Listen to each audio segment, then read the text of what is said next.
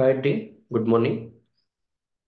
As a financial functional consultant, we should know very basic information in implementation project as well as the supporting project.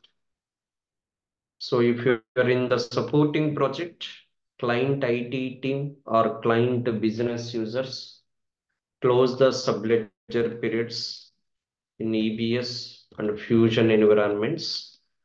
They will do the reconciliation between subledger to GL. If it is AP liability, AR receivable, fixed assets, they will check the asset clearing account, depreciation account, asset cost account, reserve accounts, and procurement and costing. It will verify accrued entries, uninvoiced entries, payroll account, and costing and order management account. We will verify GL account balances, okay, to do reconciliation.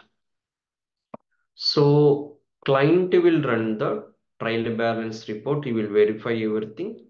They will do GL period closures, related activities to run the posting program before trial balance, completing the accrued entries, adjustment entries, completing the revaluation, translation. They are verifying the all critical financial reports. Once open the March month today, what are the actions to be taken? We will verify or we will open the GL period for ledgers by manual or program or ledger set basis. We can open the subledger periods like AP, AR procurement. We will reverse the journal entries or automatically reverse the entries in GL if you are assigned at ledger options level, like revaluation entries, because you performed revaluation in the last month as a unrealized loss debit liability, that will be reversed and posted automatically.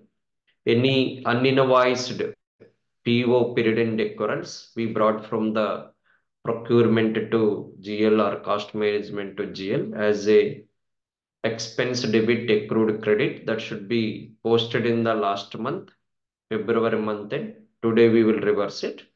Then any manual accrual entries you book like a telephone expense accrued, any projection, that you can reverse it and you can run the reports. Last month end balances will be updated as a opening balance. This month you can upload the budgets and you can check the all reports as a reconciliation.